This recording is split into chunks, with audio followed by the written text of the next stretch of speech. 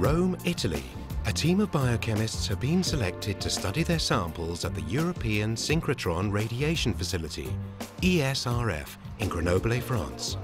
It is the week before going, and they are deep in preparation.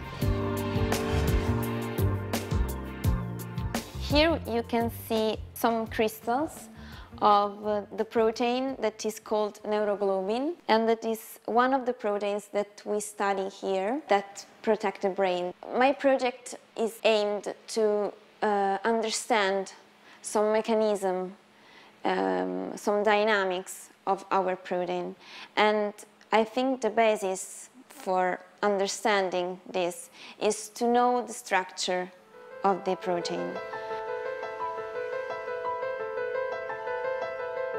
Meanwhile, a team of geologists in Bayreuth, Germany, are also getting ready for their time at ESRF. In Bayreuth, we are preparing our material for experiments at ESRF.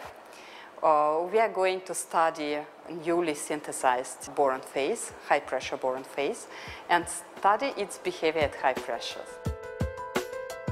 To start our experiments at ESRF, we need to prepare our cells in advance. This is a diamond anvil cell, which is used to generate pressure on a sample. We create pressure on a sample using these screws. When we are sure that we have purified the protein very well, we can crystallize it. At the beginning, we screen a lot of conditions of crystallization by the robot. Then we check all of the conditions. Right now, I'm looking at the drops that we have just set with the robot, because afterwards, I'm going to produce a plate like this, so a bigger one, with the same crystallization conditions, and from here, I'm going to fish the crystals that I'm going to bring to the synchrotron. Purifying a protein, crystallizing and running the experiment can be several months of work. Everything is concentrated into the moment in which you fish that crystals and you dip it in liquid nitrogen. Okay. Hold on. Go ahead. Fishing the crystal is the crucial moment of this operation. There are three difficulties. You have to be very delicate because crystals are very fragile. You have to be fast because the drop is drying. And you have to freeze it very quickly. So in these few seconds, your experiment could fail.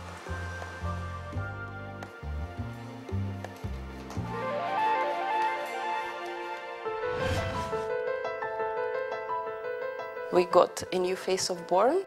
It's semiconductor, it's not superconducting, but it's quite hard material. Second elemental material after diamond, which has such high hardness. And recently we managed in synthesis of single crystals of high pressure, high temperature phase of boron. As you can see, this is quite long crystals, it's 25 microns.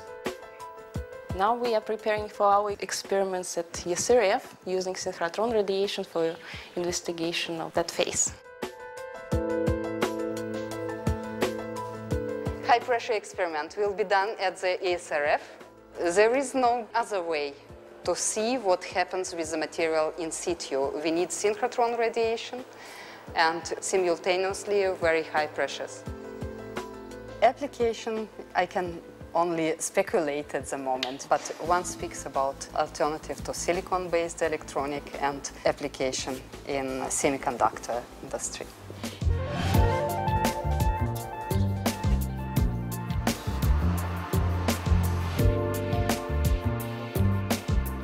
The teams arrive at ESRF.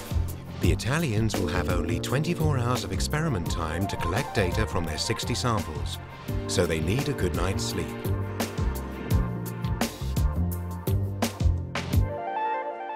We are here in the beamline, and we are waiting for the robot, the sample changer, because now it doesn't work. The problem is that the samples are very icy, and then the sample changer robot gets problems to mount or unmount the sample. Okay, seems that the sample changer works, and we are happy for that. Eccolo! In our lab we can only see the crystals, but we don't know if they diffract or not. So when we come here we can see if they diffract, and then we decide if to collect the data or not. The quality of this data is very encouraging. Since these crystals were manipulated, it implies that the manipulation preserves crystal order. So it indicates that we can proceed to further experiments. Now we are collecting the data for our first crystal. The collection data will take around half an hour. So now we are free to relax and see what happened.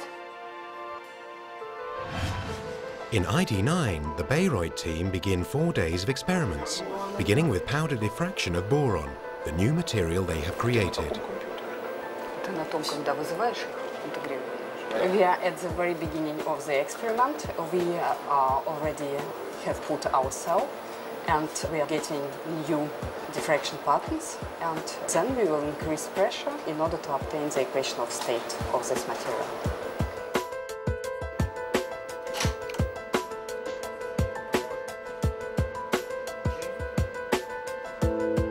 We are decreasing pressure in the cell now. At the beginning we had 70 gigapascal, and now we are going to go with very small steps of about 1 or maximum 2 gigapascal down.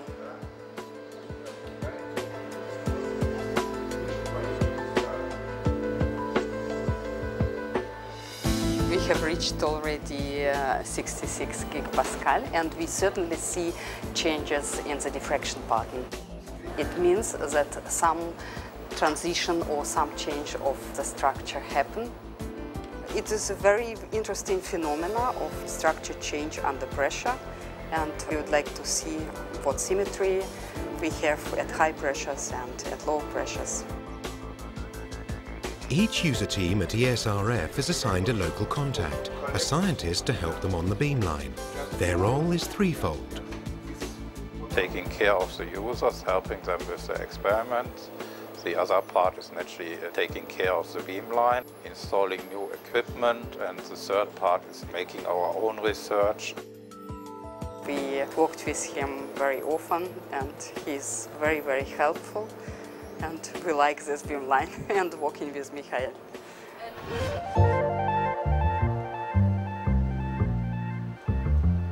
So now it's 5:30 in the afternoon. We are almost in the middle of our experiments, and so hopefully the system is not going to crash again and we can finish all the crystals in a decent hour. Now, by thawing the crystals, which were previously at 100 Kelvin, so at minus 170 degrees Celsius, we allow the reaction to proceed. So whatever had to happen, happened. We refroze it, and now we are collecting data, hoping to see a structure in which the reaction has taken place. We are not going to know whether this procedure was successful until we go back home, analyze the data, and have a look at the structure. It's very daring, very brave to try to have a look at reactions within a protein crystal. It's not something which is easily achieved.